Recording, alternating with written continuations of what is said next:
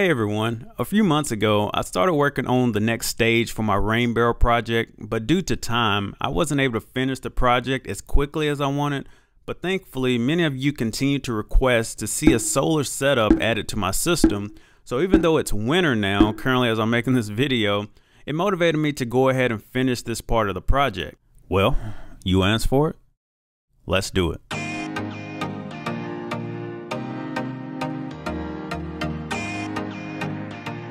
At the time, I forgot to film the process for making the solar panel mount, but the overall concept is fairly simple. I just used a few 2x4 scrap pieces of pressure treated wood, and I used a miter saw to cut roughly a 45-degree angle, so once my solar panel was mounted, it would receive a decent amount of direct sunlight. The next step was to take some rough measurements for the mount the solar charge controller would be mounted to above the battery.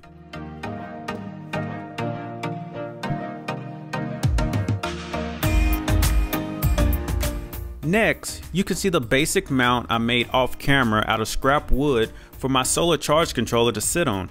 Since I had the time, I rounded some of the top edges, but that wasn't really required. But as you can see, the design is extremely basic and low cost, so I recommend, if you can, use what you have to lower the project expenses. The solar charge controller I ended up using for this project was a ProStar-15. This solar charge controller is a bit overkill price wise for my application, but I already had it on hand and was not really using it. I will leave a link in the description for a cheaper alternative solar charge controller if you are setting up a similar rain barrel system.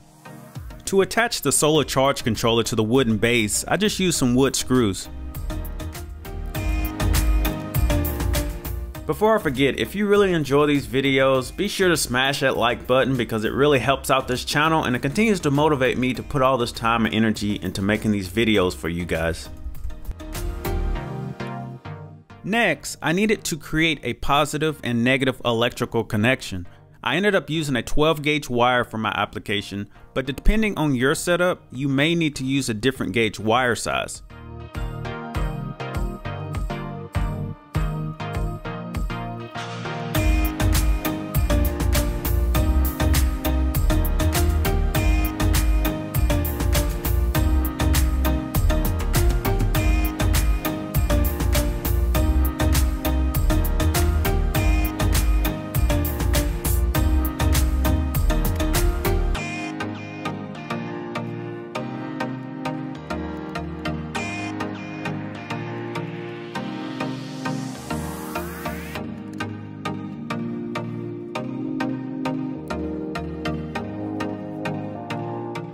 To attach my electrical wires to my battery, I crimped some insulated ring terminals on the end of each wire. I added heat shrink tubing to my wires to help secure the terminal connections long term, but the heat shrink tubing is not really required.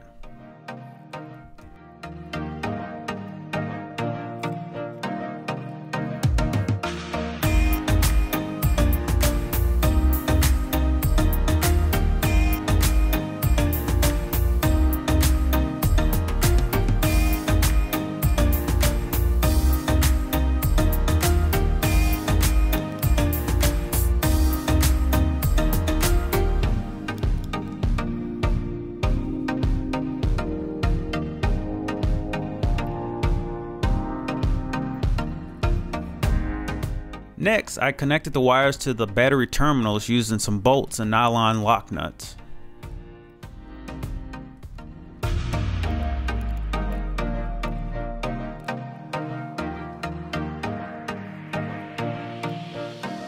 Next, it was time to see if everything fit properly in the rain barrel system tote.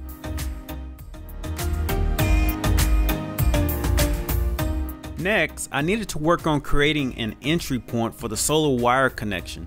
I decided to use a waterproof cable gland to help keep water from entering the tote.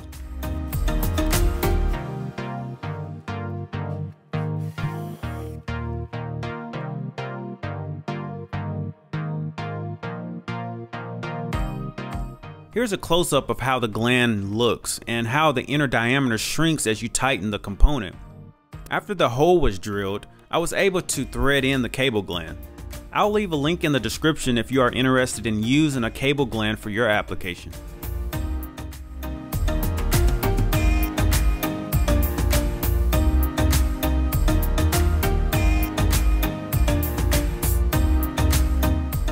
Next, I began working on preparing the solar wire connections to connect to my solar controller. Since I was dealing with a fairly small solar panel, I did not take the extra precautions usually necessary while working on electrical power, but if you are new to electrical work, please consult with an electrical professional.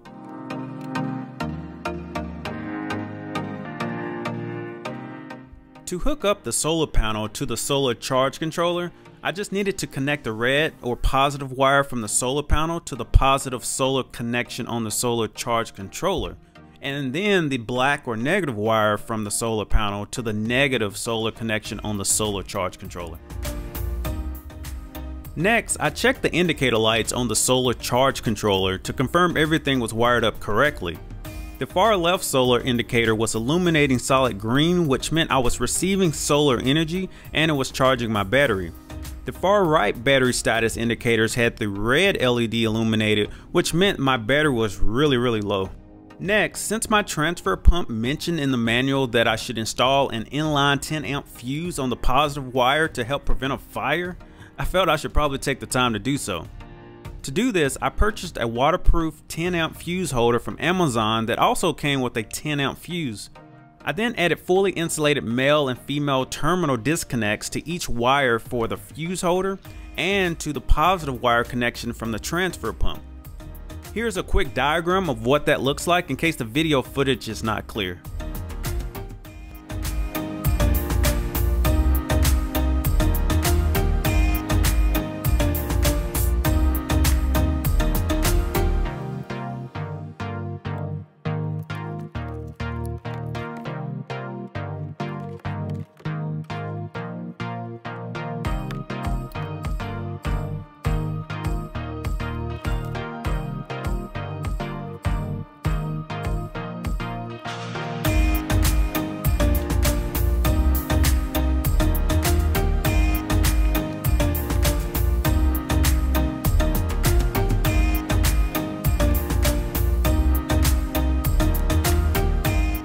Next, it was time to clean up all the wire connections using some exterior zip ties.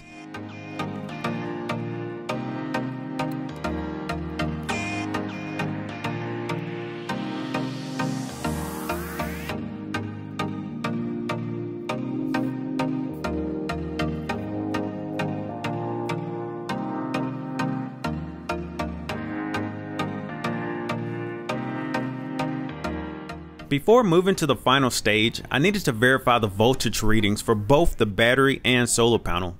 To test my solar panel connection, I needed to temporarily disconnect it from the solar charge controller, else the voltage reader would display the reading from the battery.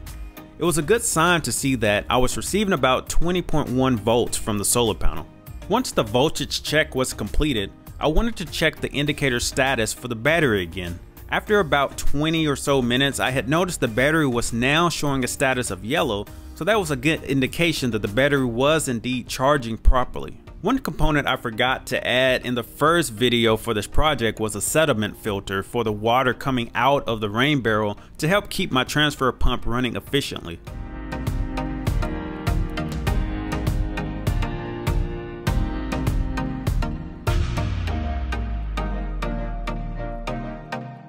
Next, it was finally time to test out the solar power rain barrel system.